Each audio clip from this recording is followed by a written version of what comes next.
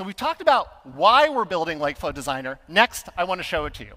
I'll walk you through building a simple example pipeline where I'm going to show you 4 things. First, how to import data from a spreadsheet and transform it using simple drag and drop. Second, I'll show you how to transform data by classifying it and translating it using AI with the Databricks Assistant. Third, I'll show you how to transform data entirely by example before finally discussing how to deploy visual pipelines to production. Okay, very good. Let's get started. All right, here we are in the Lakeflow Designer canvas. We're going to build a pipeline that measures customer support efficiency. What we want to know is if support representatives with more experience have a higher rate of resolving customer calls. So that's the question. Does more experience mean more resolved calls?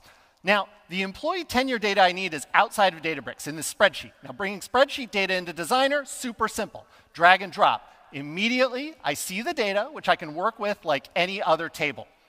I've got the employee information here for each representative, 0 to 3 months, 3 to 6 months, or more than 6 months on the job. All right, so we've brought in our spreadsheet. Now let's combine it with the call transcripts that are already in UC. I'll add a data source here to the canvas. Now let me select the call transcripts table. Let me give this a name. We'll call this transcripts. Okay, let's see what we have here in the data preview at the bottom of the screen. We see each row has a transcript, an employee ID, and a duration of the call. Now, this isn't exactly the data that I need. First, I need to know whether the support rep actually resolved the customer issue. And second, I see there's several different languages here. So I'm going to ask the assistant here, translate transcripts, label as resolved or not resolved, and compute percentage by employee. All right, the assistant goes off, thinks for a few seconds, and we see 2 new operators appear here on the canvas, a transformation and an aggregation. Let's see what the assistant did here. The first step is translation and classification. I see the translated results over here. They look reasonable, and we've got a classification of whether or not the support call was resolved. Now, what's happening here under the covers, the assistant uses our new built-in AI SQL functions to translate and classify these transcripts. But I didn't need to know any of the details about those functions. All right, well now let's look at the second operator, counting the percent resolved. I've got the percentage of resolved cases down here, but the numbers look a little strange. I see 1%, 3%, 1%. These support reps all look terrible. I know it's not that bad. Now, what happened here? Well, as I'm sure everyone in the audience knows, after using Gen AI tools for a few years, they aren't perfect. Mistakes happen, and so we're building Lakeflow Designer to make it easier to recognize and correct those mistakes. One example is what we see here, showing each step of a pipeline with its input and its output so that you can spot check suggestions. Another example is operator summaries. If I hover over this suggestion here, I can see a generated description of the operator. That summary here is percentage of all transcripts resolved by that employee. So we can see what's wrong. This operator is calculating the percentage of all calls that a particular employee resolved. We can also see that in the SQL shown on the right. Now, language models are smart, but English is also very ambiguous. So let's change this prompt. I'm going to add over their own calls, percent by employee over their own calls. All right, again, the assistant thinks, and the percentage of resolved cases here looks a lot more reasonable. This data looks pretty good to me. I see 25%, 45%. This looks good. All right, let's accept this. Okay, so we've got our percentage resolved cases per employee. Now we're ready to join this with the tenure data that we brought in earlier from our spreadsheet. Remember, that's the operator at the top left here. So let's move this a bit closer to our percentage resolved operator and type join support rep data with percentage resolved.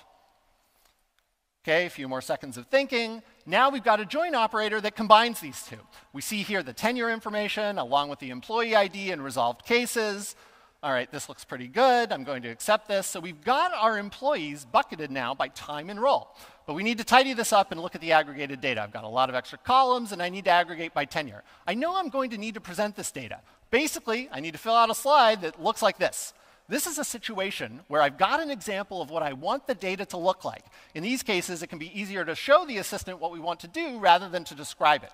Let's see how that works here. Let's start with a simple screenshot of my slide. Okay, very good. Now I'll switch back to Designer, and I'm going to add a new operator, transform by example. Again, this lets us show the assistant what we want with data, or here, even a screenshot. All right, let's attach our screenshot. All right, and here we go. The assistant goes off, thinks for a few seconds, and fills in the data that's shown in the image. And here we do indeed see longer tenured employees.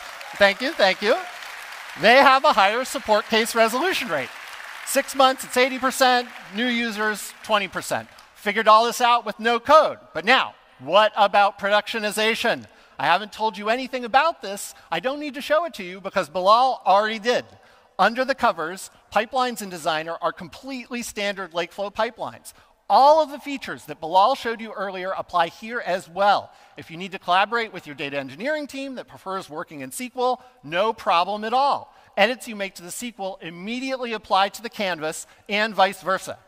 Let's select a few operators here to see what this looks like. As I select these, the corresponding SQL highlights, I'm selecting a few different operators here, the preview updates, it's all just SQL under the covers. Okay, here we go, a few more. Okay, very cool. Now I'm going to switch browser tabs to show you the pipeline history and status page for a visual pipeline. Exactly the same as for any other Lakeflow pipeline. Again, no separate tool. It's all Lakeflow. All right, very good. Let's go back to the slides and recap what we've seen. All right, first, sharing and collaboration between analysts and engineers, super simple. You can edit pipelines visually or as code, whichever you prefer. Second, there's a built-in path to production. Designer is fully integrated with Lakeflow. There is no separate tool. And finally, we saw how Designer uses AI throughout the product to boost productivity with features like Transform by Example. That is Lakeflow Designer, a visual editor that delivers production quality ETL for both business analysts and data engineers, no code required. All right, Designer. Designer will be available later this year. We're really excited for you to try it out. And with that, I'll welcome Ali back to the stage. Thank you.